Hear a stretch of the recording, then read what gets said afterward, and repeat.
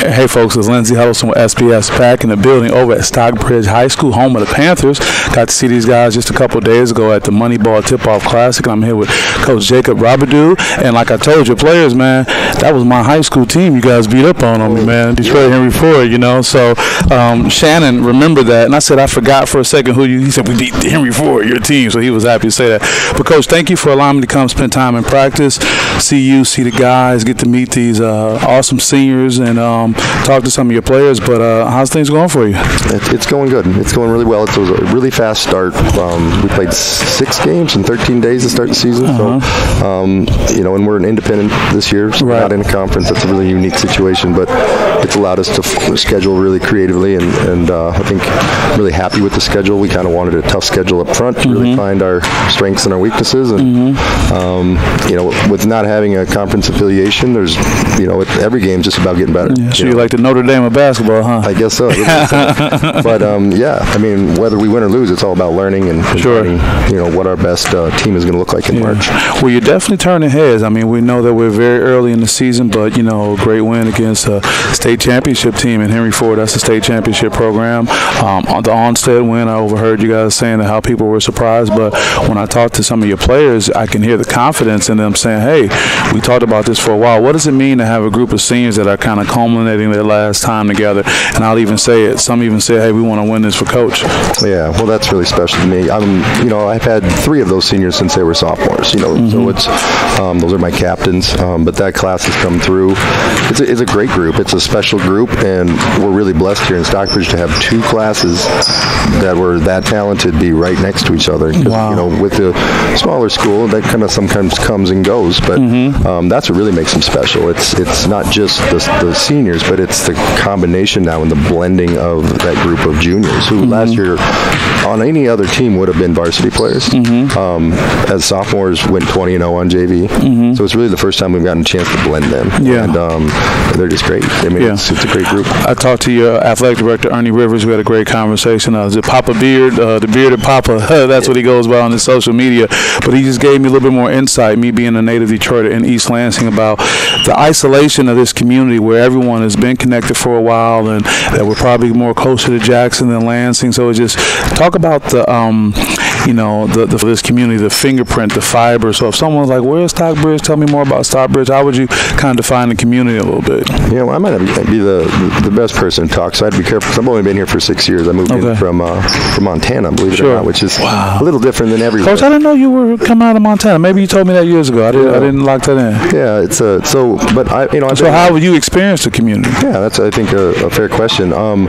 So some of my perceptions is, you know, it is isolated. It's kind of it's very central, but it's kind of just far enough away from everything to have that isolated feel to some extent. Some people like that. Some people like yeah, and I want to put the caveat on it. I'm not saying isolated in a negative way, but it's just a kind of description of what's going on. No, absolutely. Is that like Montana? No, actually, it's actually very different. It's hard to explain.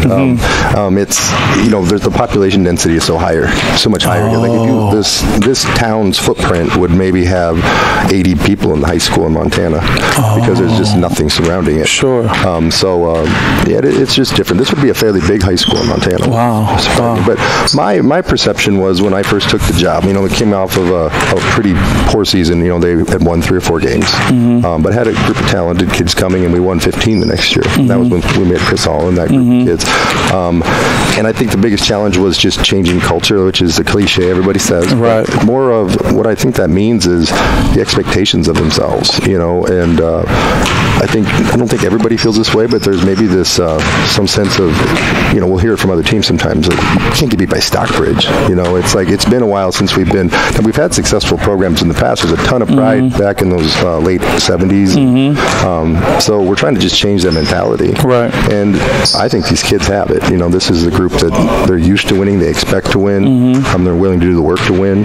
So that helps a lot. You mentioned culture. You got Coach Derek Bowles on staff here. Talk about what role he plays. What's going on here? I think the biggest thing, I want to do anything I could to maximize our success this year with this group, because it's just, that's at the end of the day, that's my job. I think where I've always struggled to keep up with is that those intangible pieces that are so important, like the energy on the bench, the energy in practice, and it's a lot to do with the guys that aren't involved with the exact drill. Are they engaged? Are they supporting each other? And so I really wanted to tackle that this year, and I brought Derek in for that exact reason, and it's been excellent. That's great. It's really been great to see him in his element. And I can appreciate, just putting my sports psychology hat on, seeing you guys dynamic. I see you heavy on your player development, getting them on the court, going through the drills, but deferring to him when he has his time going in. I think that helps out a lot. So that's just my observation as an outsider, man, and doing great. What about you? Anybody you want to give some special shout outs to or anything like that? Well, I just want to appreciate, the parents of these kids, that have really brought them, kept this group together since they were young, and I think that sometimes people take for granted. I think that's a lot of traveling and supporting, and a lot of times in bleachers, keeping these kids interested in playing ball together. So I think that's an important shout out.